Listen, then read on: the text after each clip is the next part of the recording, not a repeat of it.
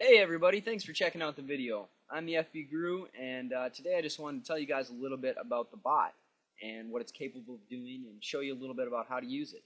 So let's go ahead and get started. Let me bring up the bot here. Alright, so this is the interface. When you load the bot up, this is what you'll be working with. Let me just go through and explain what everything is here very quickly.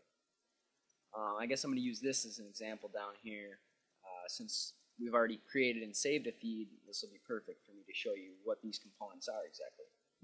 So the first thing you've got here is the feed title. If you look down here at the feed we've already created, this would be the first line that shows up.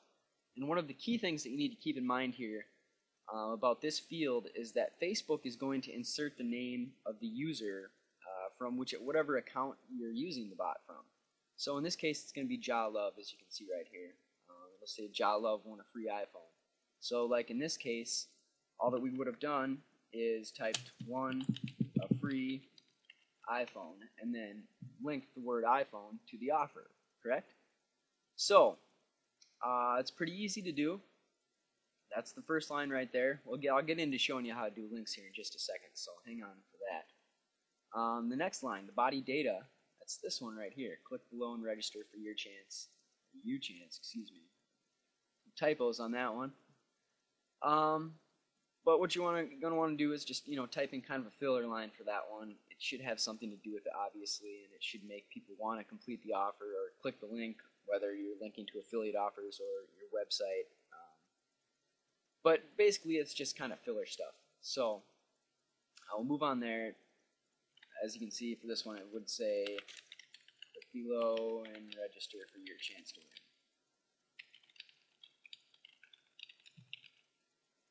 So that's about it for that line, right? Next line is the body general, and that is the line of text here that's going to be right to the right of the image. So we do highly recommend that whatever you put here, you link the entire phrase to your offer or your URL, whatever you're trying to link to. We found that you get a lot better response when you do that. So link the entire line there. And of course you can experiment on your own too and see what works best for you. You're obviously going to be using different wordings, running different offers, or linking to different websites. So this is all very dependent upon that to begin with. Okay, so for this one here, we give away 100 iPhones every day. And that's that, right? Now let's talk about the images here. You can actually upload any image you want. I'll go into that later and show you. I don't want to reset the form for the moment, so I'm not going to do it right now.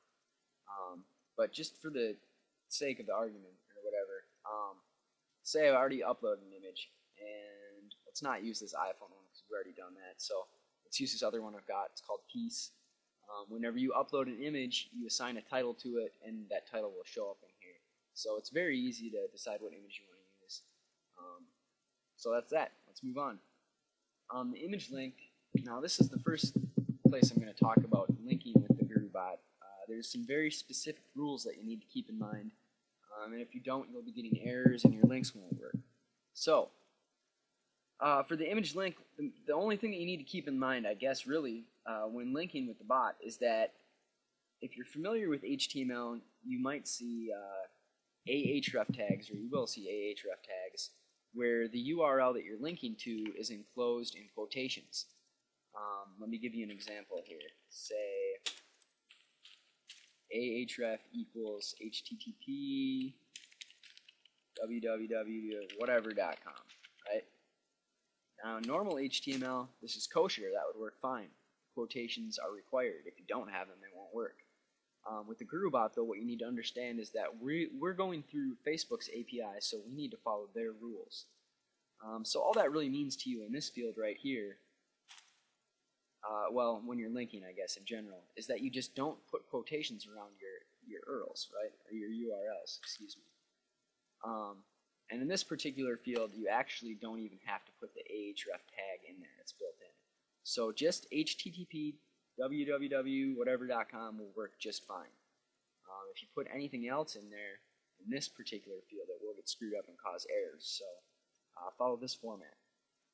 So let's go back up here and say that you wanted to link, in the example we did right here, we have just the word iPhone linked in the text. So let's do that.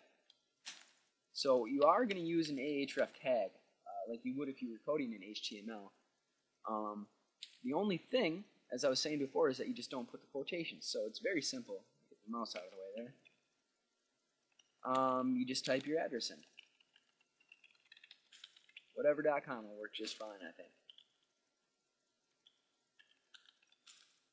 So as I was saying, if you're familiar with HTML at all, this will be extremely simple to pick up. If you're not, it should be just as simple. It's basically you follow this format right here. And what this is doing is it's saying the text that's in between these two tags, this is the opening tag, and this /a, \A is the closing tag. What it's saying is that all the text that's in between these two tags are going to be linked to this location right here. So very easy to set up. Most of you should have no problem doing this. And of course, if you do, we're available for help too. So remember that. So that's about it. I think we've got everything in here filled out.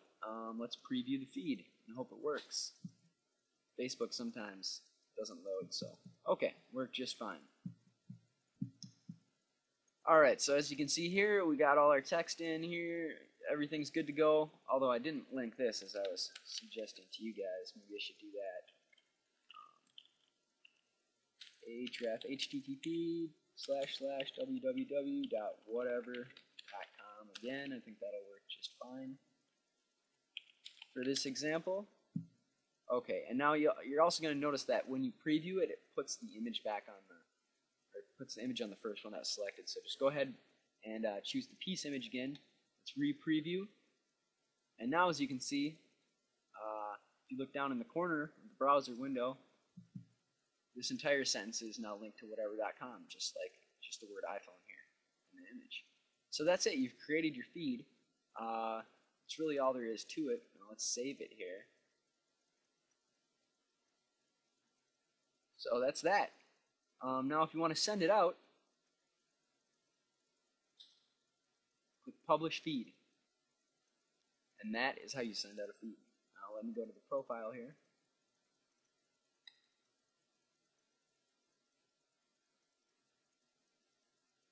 Okay, now here's what I was talking about, or excuse me, I actually didn't mention this.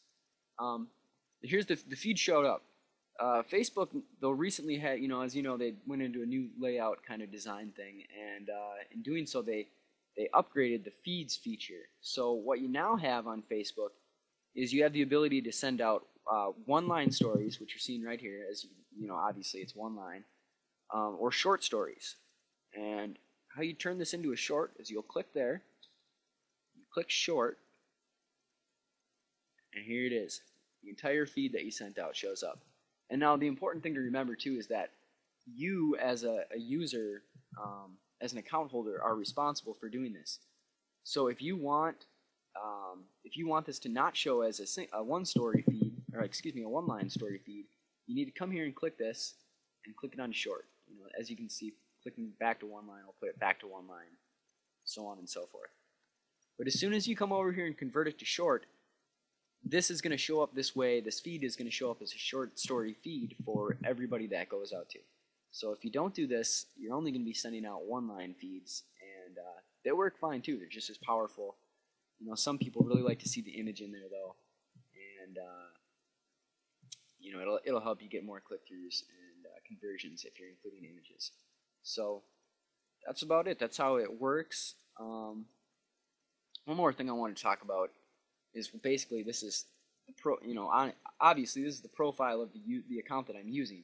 So it's not going to do you a whole lot of good to send out feeds in your own account unless you're some kind of celebrity or have some kind of status where a lot of people are coming to your profile every day and looking at it. If that's not the case, you're probably not going to be generating too many clicks from directly on your profile. So let me show you where this bot becomes extremely useful. Let me get into a different browser here.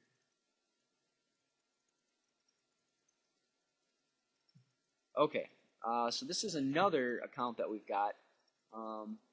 Mike Michaels is the name of this one, as you can see. Let me just try something really quick here. It might not have come through quick. Oh yeah, it already did come through. See, look at that. The feed that I sent out from the Jaw Love account has already come through to the Mike Michaels account.